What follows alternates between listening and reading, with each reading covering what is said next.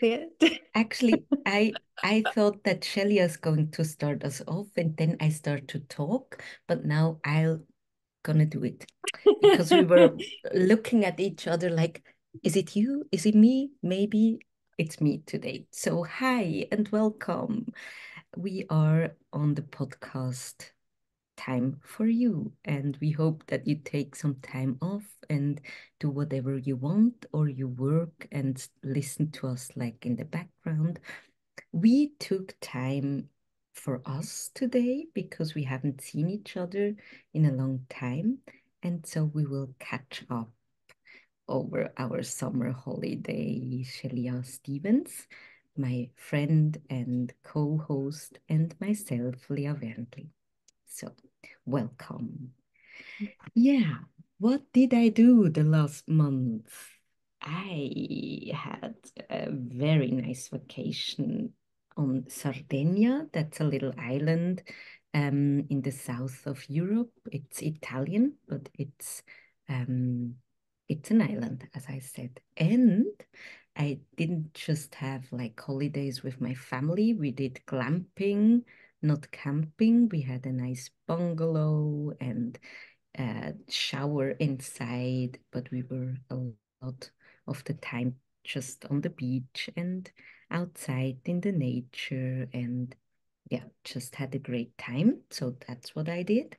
And I treated myself as well to a summer school. And what I mean by Mm. that is Oh yeah, I I know what you did. booked like thousands of tons. No, I booked like 4 or 5 coaches. Like I love, Shelia knows that. I love coaching. I'm a total nerd. I love being educate myself. I love seeing more. I love spiritual things. I love the 3 principles, of course. So I just love school in a way. So I worked with Isla Coates and Jamie Smart and Joshua Hornick and Ankush Jain. So that's and it's not over yet. It all started like 5, 6 weeks ago and it will end like in September and then I continue. Mm. I always do something for myself and to deepen my learning and being of deeper service with my for my clients. So what have I seen? What was really how do you say that interesting is that all of these people, they are regular people. They are just like you and me, and they are great coaches. And they are experienced coaches as well. So what did they do to be or have the skill level they have today? Mm. And what I've seen is they all have several things in common. And one thing is that's a spiritual thing. You can't really see it, but you can feel it. And what they have in common is that they have a sense, a knowing, they must have had an insight around human potential and the human essence, and at the end, the principle of mind. Mm. All of them see the potential, the wholeness, the not brokenness, the love, the the the creativity, the capacity for insight in human beings, Mm. not just in them, but in all of them and in all of us. And that's their standing. They're coming from there. So that's something they know deeply in their bones. So they're they're of service with this inner knowing that the person opposite them or in the groups or in whatever they do already have that within. Mm, So they rely on that as well. mm, And it's a lot easier to fail, to try, to find entrances, to play when you know that. And that's one thing I saw that Can I all of them have in common. Yeah, can I tell ask me. some questions around that, Leah? Mm. But I don't even think I've said a word yet. Hello, everybody, aside from me.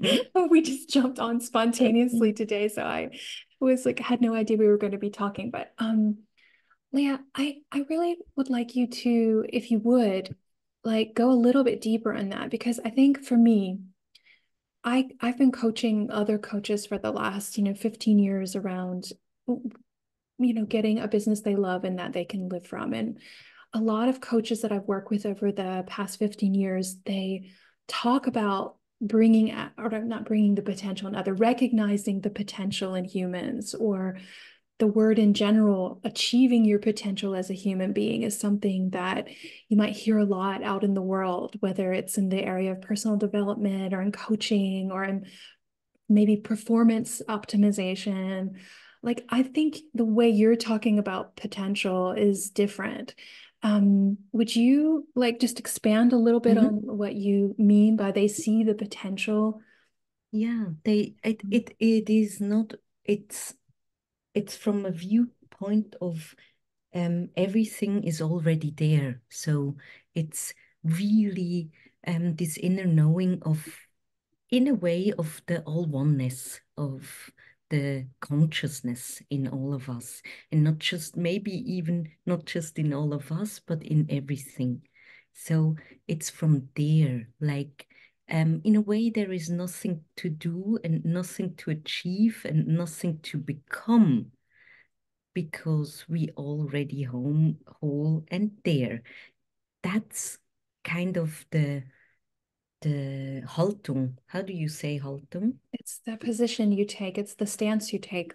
The Yeah. stance. Mhm. And from there, you can play the game of life. So that's like the knowing, the having a sense. I wouldn't say they would say it in my words, they say it in all their words, but it's an inner knowing of the limitlessness of our souls or our inner beings or our essence or our God or higher beings, whatever you want to call it, that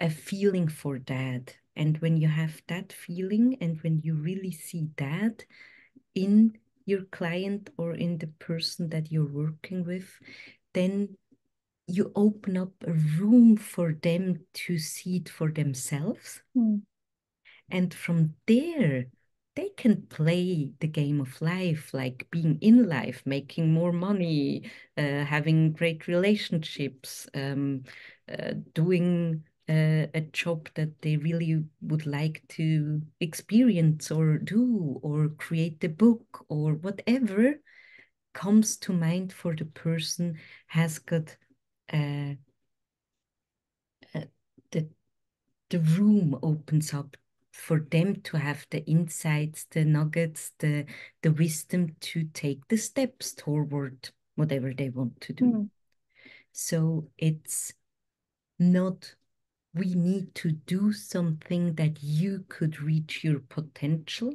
You already are the potential within, and from there you are free to express mm. this, whatever you want to express in Yeah. this form, space, time continuum Mm, somehow. yeah. Does that make sense? It totally does. And yeah, and I know the direction that you're pointing in, but I wanted to just make that Mm, discrepancy because I think there's a big difference. Big yes. difference. Yeah. Yeah. So that was one thing. And that resonates, of course, with me. And that's probably um that's probably the the thing that matters most. So um, the other things are the skills and the hours, the time and attention they gave into this profession, like they coached their asses off for Mm. a long, long, long, long time. Yeah. And they have a very well equipped sense of where to go. So they really know that they can trust their intuition. And they have different skill sets of how to to go there. So the skill sets, how you do that is not that important. The Mm. important thing is that you do it and that you you put in the time and attention. And Jamie made a really fun metaphor, and it was around police officer who train to find out where the people smuggle drugs or things in a airport or in a port. So at the beginning, they don't have a real education for that in the police force. So people or police officer who want to do that, they just have to do it. Mm. So they go down there and they follow their feeling and intuition. They have a few things they look for, but they just follow whatever they feel and they take out people. And at the beginning, their rate is really low. And after 6 months, the rate is like immensely higher of them to be right. So So that's very interesting. are you talking about police that work at like a port authority or the Yes. airport, or which place are they working? Um, like on a port haven, Okay. uh, A port, like where ships come in. ships or airport or just the zolled one, the how do you call toll? Yeah, so the oh gosh, oh I can't think of the word. It's like it's where you're Crossing the in borders. customs, Yeah. yeah, and are they looking for smuggled goods or things Oh, that are yes. brought in? Mm-hmm. Yeah. Okay, okay, Mm-hmm. I see. So when they're looking for these items that are allowed or not allowed, in the beginning, they have their intuition of who they're picking out isn't hitting it, but the longer that they go on, they instinctively see who might have something illegal with them or not. Yes. Okay, Absolutely. okay. And that's what I see too. So you develop a sense of where to go. And Mhm. the sense is either way to find out what or how do the people see their life. So what's their made up thinking Mm, around their life. And to really feel into that, that could be a direction to go, or to really see where they already have wisdom, where they already see it, where the people do have insights and the capacity to see it as well, or when and how to educate or to put something out that someone could see something new. mm, So to these coaches have several doorways in, and they're sometimes different. I mean, Jamie is an NLP master. He has really seen deeply in the three principles. He's really good at what he's doing. And um, the the the he's like a Spürhund, He's like a bloodhound. a bloodhound in finding the way in through his intuition, through Mm, what he looks for and sees. And all of them had similar qualities, mm, like and that did stand out to me as well. mm, So it was this really seeing the potential in people as the essence, mind through all of us, coming from this loving, deeply being of service place, mm, and not being afraid to be of service for the other person and making a fool of yourself no matter what to find the entrance, like really following your intuition, following whatever you think could help. And they're really skilled because they do it for a long time, and they did it when they failed, and they did it when it didn't work out well, and they did it when they thought I'm not good enough, and they did it when they were afraid, and they did it again and again and again and Mm. again. So um, Isla said that in one of our last calls, like a teacher she was working with said, there are no talented artists. They are very skilled and very artists that practice their craft over and over and over and over again. Mm. And I think in this is a lot for all of us, whatever you do, if you're a coach or in any profession or in anything in life, um, that's a way to master whatever you do. Yeah. Mhm. Yeah, I love that. Mm. And I really love that example with the police. I think that makes it so clear. Like, because sometimes I think we believe what's when you say practice or gaining expertise that we need someone else to tell us how to do it. We need to follow someone else's instructions or the police rules on how to pick people out of a line who are smuggling goods. And you can do that. There's nothing wrong with that. Mhm. Just like you're saying, you love, I know you, Lea, you love going to these courses. It's like her favorite hobby in the world. She would rather go to a coach training or some other spiritual training than buy a pair of expensive shoes. Yes, Like she would just rather take the absolutely. coach training.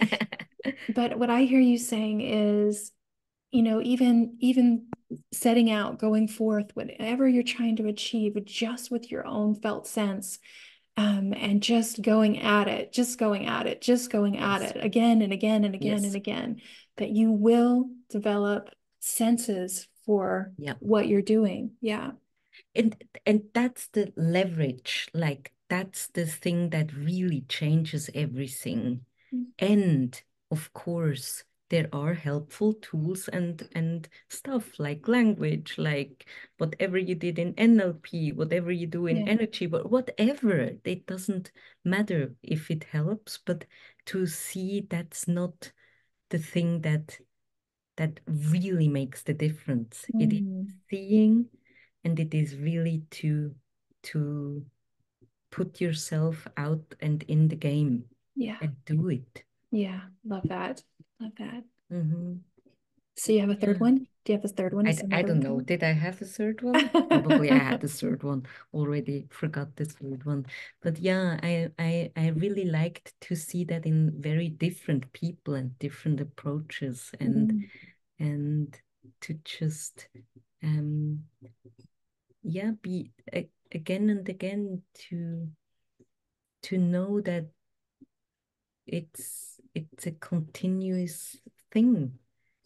And what all of them have too, and that's a very interesting thing because that's probably very unique to the three principle uh, um, knowing people, that somehow we develop a resilience toward our feelings and we do it anyway. Or that could be a possibility to just feel whatever you feel and do it anyway, because all of us, even the biggest experts or the most advanced people in any field, have insecure thinking. Mm. And we're never, ever are overcoming that. That's a human experience. And to be okay with the thinking and feeling and do it anyway. That's a liberating thing to Mm. to see. Yeah. We don't have to solve it or not feeling it or do something with it. Nothing. Just Yeah. be and have it and feel it and be in be in life and do your craft. Yeah. Mm. I think that's a huge point for people listening because so many people, for them, their feeling really matters to them. You know, I know. if they have that inside feeling of, oh, this feels icky, this feels hard, this feels uncomfortable, then that feeling really matters to them and Mm-hmm. they let it stop them from moving forward. It Yeah. keeps them from going out into the world. It keeps them from, you know, making those uncomfortable efforts on whatever Mm. the thing is they're trying to figure out how to do. Um, and I love that so much. And that's for me one of Mm-hmm.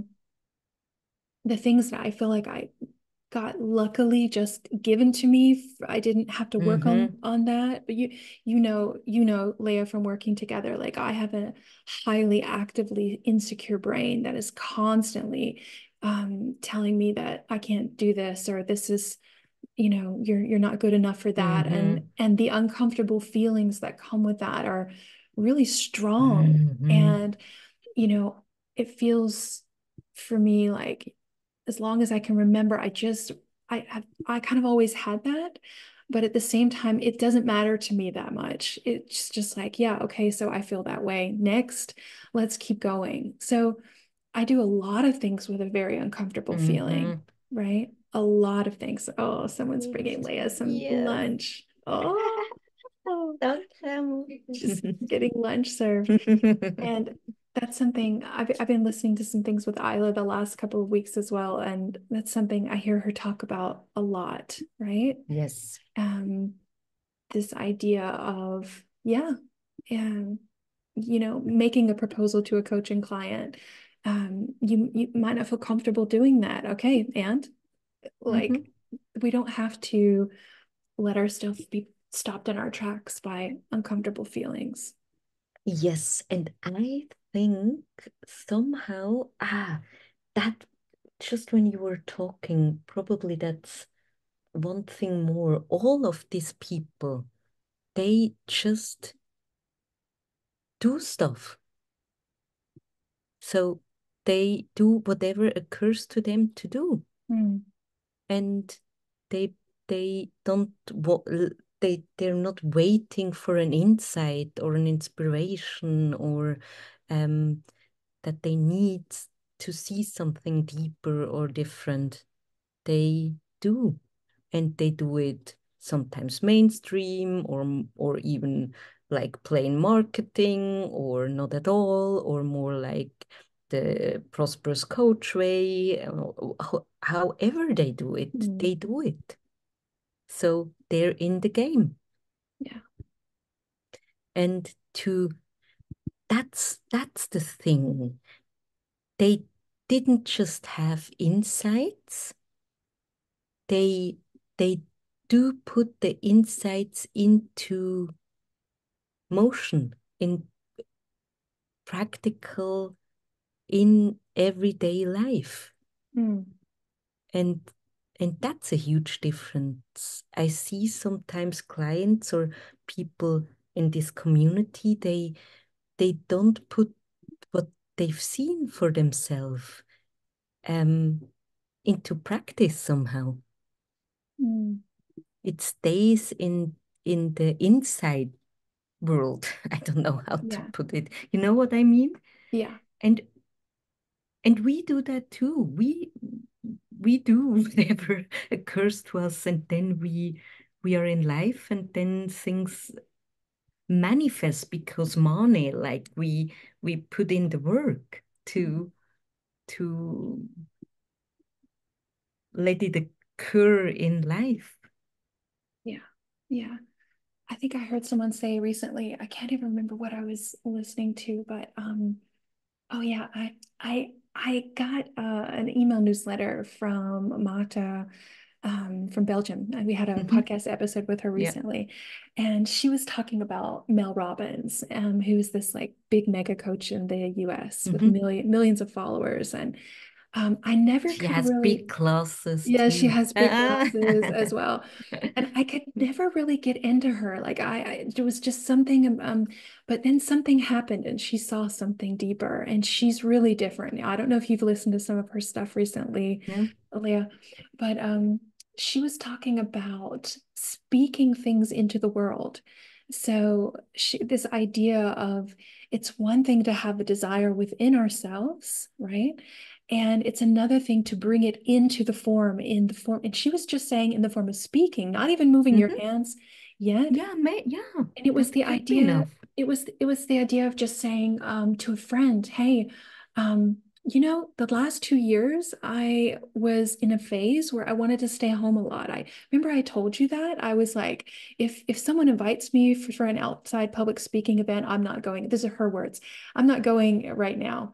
And then her team got a call, and the team had been told from her that she was not taking outside speaking events, right? But actually, something had shifted in her for a while back, but she had never said anything about it. She had gotten a desire to do more things abroad or to, have a broader perspective of her work, not just being in the US. And so when someone called and asked her to come and speak abroad in, I don't know, Europe or something, her team said no. And she realized in that moment, oh, I've had an inside thing happen, Mm, but I haven't spoken it into the world. My mm. team doesn't know, no, nobody else knows about it. And then now opportunities are coming in more because she's talking about like that being something that interests her. Do you know what I mean? So Totally. when you Yeah. when you said, bringing it to the outside world, that's the first thing that popped into my mind. Mm, And there's so many ways that we can do that, like mm. one is the speaking it out, one is the getting active, you doing something, getting on your Yes. computer, writing that Yes. email, like whatever the thing is. But yeah, Or or really not doing anything at all if that's the real nudge and yeah, intuition you have. yes, The yes, real. yes. I'm And going to and talk about that on the and next yeah, episode. That me brings too. me That's very cool. We to gotta talk about that because that's so interesting. We do things when we shouldn't, and we don't do things when we should. yeah. So, Oh, and I want to should, talk about that shouldn't. on the next Yes, episode, we'll Leah. gotta do that. Yes. Okay, let's wrap up. Okay, guys. So thanks so much for listening in today. Leah, I just felt so much joy. I was honestly, when you pinged me today that you had like spontaneous time for episodes, I wasn't feeling very good. Like on the inside, I'm feeling a bit sick. I was sick on the weekend, but you just gave me a boost of like energy, and Hmm. that makes me so happy. It makes me so happy to spend time with you. So I hope that our listeners are feeling the same boost of energy and joyousness. And I hope you guys heard something for yourself today, Leah. And thanks for sharing those beautiful experiences that you Hmm. gained from those courses you were on or those coachings that you Hmm. took part in. And I'm going to ask you a million other questions when we hang up. Hmm. So if you want to continue listening, just go ahead and follow us on Spotify or Apple Podcast. Tell a friend. We love it when people get to hear about this conversation. And we will hear from you soon on the next episode of Time for You. Until then, bye. Bye.